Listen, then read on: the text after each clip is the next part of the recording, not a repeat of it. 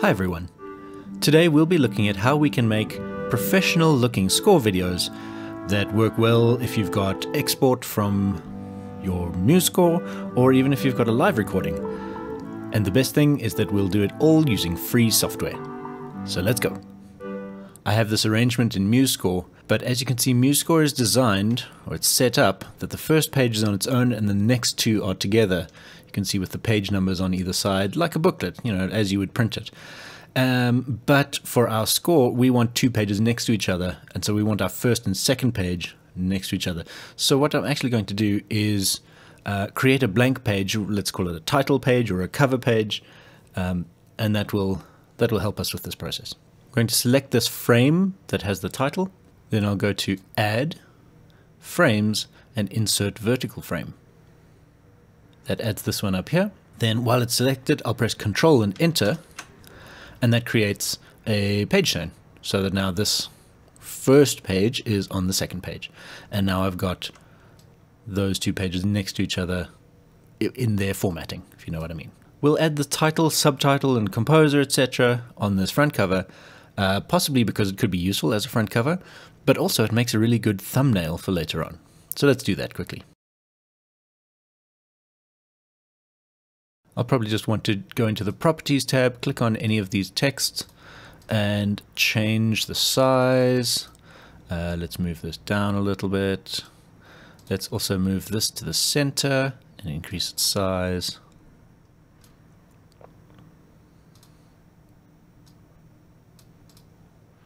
And that gives us a nice little cover page. So once we've done that and we're happy with the formatting of the rest of the pages with our system breaks and our page breaks and all of those kind of things, then we want to export this as PNG and as WAV. So let's export first as a WAV. File, Export, and I will go to a WAV audio. This is the highest quality that we can get. And because we're doing this for video, we might as well do this at 48,000 Hertz or 48 kilohertz. We're exporting the main score.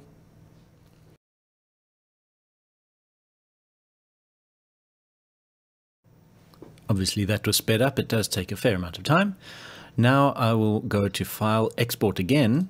This time we'll select PNG images because we want each, and I've selected quite a high resolution because we're making a high quality video. And these will select each page as a separate PNG image. So let's make a new folder, call it PNGs, and we can put those in there. And that happens very quickly. Okay, so we're done with MuseScore. I'll just save that and we can close that down. Davinci Resolve is my favorite free video editing software, and it's, yeah, as I say, free to download. There is a studio version that you can purchase, but really you don't need it for most aspects. It has a lot of features that are very, very useful. And so that's what we'll be using today. So once it opens, I'll go into my score videos and create a new project. Let's call this African Medley. And this is how our project opens. We have no clips. Before we start importing our PNGs and our WAV file, we want to make sure that the settings are correct. So I'll come down to this cog down here. And in our master settings, the timeline format, we want to have 1920 by 1080, that's full HD video, and 24 frames per second. These are the best settings to have for YouTube. Now we can go to our folder structure and import the WAV file. There it is. Just drag it in there and we'll get that. And in our PNGs folder, we'll just select all of them and drag them in as well. Okay, now I'm going to the edit page because that's where I prefer to work. And first thing I'll do is grab my WAV file and drag it into the bottom section here with the audio and line that up. We're going to ignore this front cover for now because that's going to be our thumbnail. And we want to start with the score. So let's get our first two pages of the score, but we'll drag them in one at a time. So the first one and the bottom. The next one, we can drag it there, but we actually want it on top of the other one. There we go. So I'll drag it on there. And as we can see in this preview window, this is the second page. Well, let's keep the page numbers that we've got. This is the third page. And so we want to see when does the third page end that I need to move on to my fourth page. And so I'll just drag it out. If I click and drag there.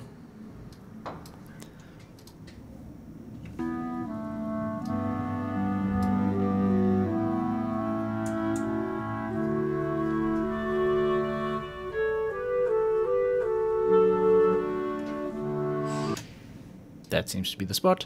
So I'll drag it back to that point and it snaps very nicely to the playhead, and then I can drag this one there as well. Okay, but I don't want to just see the second page, I want to see both of them side by side. And so I need to change their positions. And so we need to go over to the inspector. If it's not there, you can click on inspector and the transform of this one that is currently selected. And we want to change the position X. That moves it from side to side. And I've discovered that 960 works well for that page, with minus 960 on this page. And that puts them side by side, with the bottom, let's make sure that it's on video 1 is on the left side, and video 2, which is obviously page 3, on the right side. And so we can just continue that process until we get to the end. So I'll add the next 2 pages.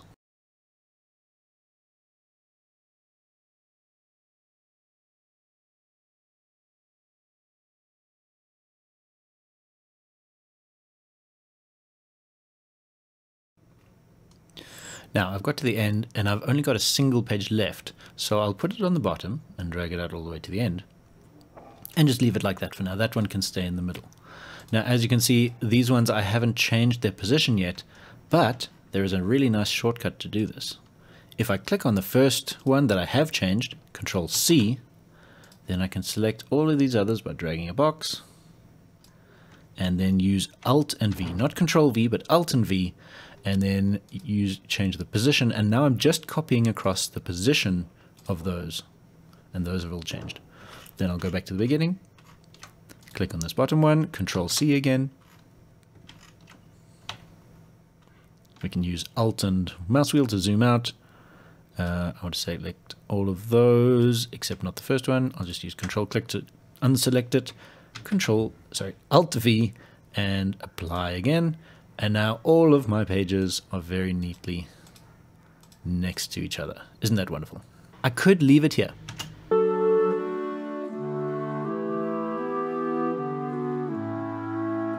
That is perfectly acceptable and looks very professional. But wouldn't it be nice if we had that page turn effect moving from page to page? And so we will get that. So I found this excellent YouTube video on how to make these page turn transitions, but they've also provided for free the template in the video description. I'll leave a link in this video's description. It's at Buy Me a Coffee, and I'm sure if you can support them, please do, but they are offering this transition for free for those who can't afford it. So that's really nice of them, and I want to have a shout out to Essential Video Editing for providing this for everyone for free. So once you do that, and they send it to your email, I think, and you can download it.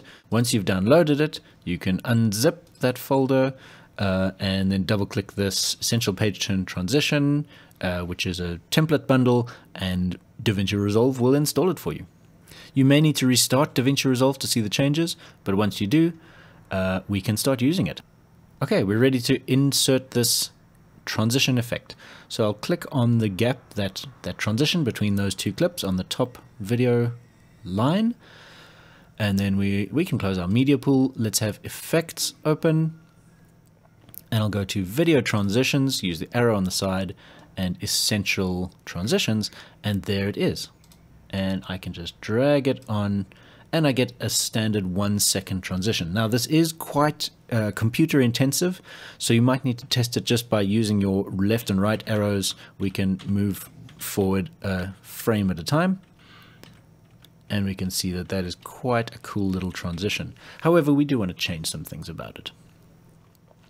So if you just click on that box, which now represents the transition, we have again in our inspector some settings that we can change. And so what we'll want to do definitely is to change the direction. At the moment it's coming from our bottom left corner, and we want to change it to the bottom right corner. And so I'll just add a minus in front of there and make it -30, and that makes it the top right corner. It works in degrees, so you could make it from any corner that you'd like. I like the top right because that makes sense when I'm paging on a normal score.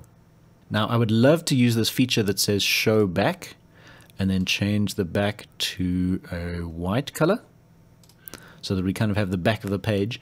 Unfortunately, as you see, if I swipe through this, it then gives us this feeling of I'm even turning the page on the black parts of the page, and it's not, you know, just turning the page itself. So that's a bit of a pity. Any Davinci Resolve experts who could help us edit this transition? This is a fusion transition, and so you are able to edit it. I just don't have the expertise to know how. So I'm going to turn off that again. And again, if you want to go extra fancy, you can add motion blur. But as you can see, this makes the computer very sluggish. So I'm not going to use this, I don't think. It's quite fun. You can turn the quality down a little bit. It's not really necessary, I don't think. There's nothing wrong with having, especially with such a quick transition. So we now need to copy this. So I'll use Control-C and then go to my other transition and Control-V. And there it is. And now if we swipe through this, both pages should be turning together. Let's just make sure that they do. Yes, there we can see the other one lifting up as well. And we even get a little bit of shadow from the page. So that's a nice little transition. And we can then copy that to all our other transitions. So I've still got it selected. I'll go Control-V, Control-V, and etc., etc. Let's speed this up. Now, the last page is a special one because I've got it on its own. If I had two pages, you know, if the last two pages were together, that would not be a problem. But because this one is on its own, I'm going to add it there.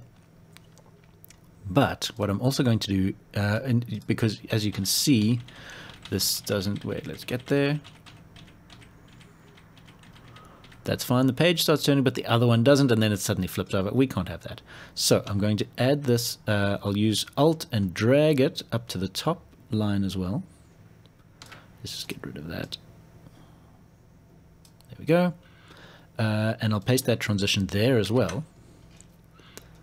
And we kind of think that should do it, except that as soon as the transition starts happening, we get that one coming through in the middle. And so what I can do is click on that top one, the copy that I've made, and in our inspector once more, we can go to Composite, and I'm going to turn the opacity all the way down to 0.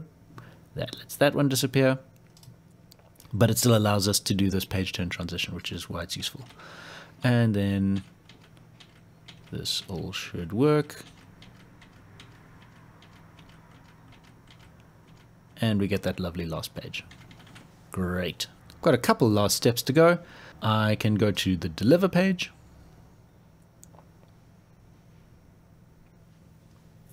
And over here, I'm going to select the YouTube 1080p, which is a handy preset.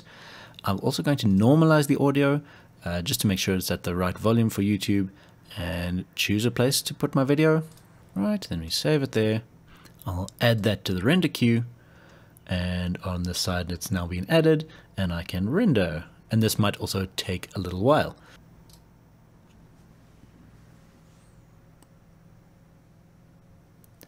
It first goes through and kind of analyzes the audio.